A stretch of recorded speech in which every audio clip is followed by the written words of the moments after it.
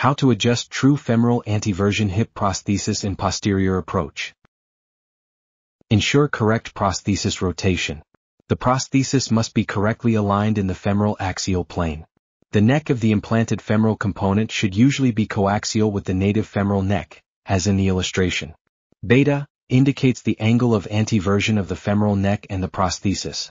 Avoid excessive anterior rotation, anteversion, or posterior rotation, retroversion, as the former predisposes to anterior dislocation and the latter predisposes to posterior dislocation of the prosthesis. Correct rotational alignment is achieved by maintaining the desired anteversion while preparing the femoral medullary canal with broaches. Posterior approach with the patient in lateral decubitus position.